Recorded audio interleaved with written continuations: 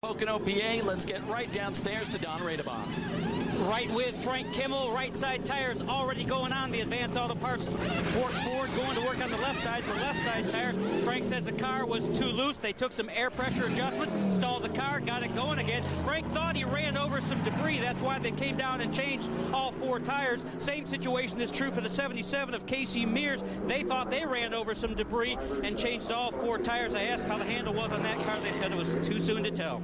And that debris may have come from the number 63 car of Jimmy Henderson, who took an awful hard hit in turn number 1. Take me through it, guys. You see, they got together right there with Jason Jarrett. Car sliding.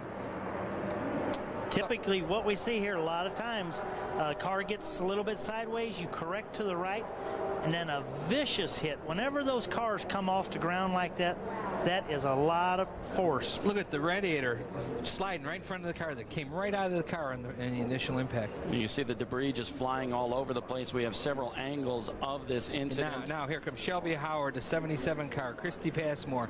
Everybody's got to run. Look at the debris. It's everywhere. Here's a second angle of the crash. Boom. Vicious hit.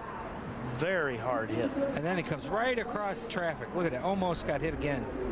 Debris just all over the racetrack. And one more view. This is from Frank Kimmel on board his Advance Auto Parts Ford. And there was some of that debris. Right. I'm not sure if that was the radiator. Look at the water that came up on the grill. That was part of his ductwork. Yeah, you know, and the car was already down the infield. And boy, now this is what we like to see. This is the best part. Yeah, he's sore. He knows he's at Pocono, and he knows that. Well, he thinks he's at. He thinks he was at Pocono, but he is out and he's moving, and they're going to help him get to the ambulance. And he is sore.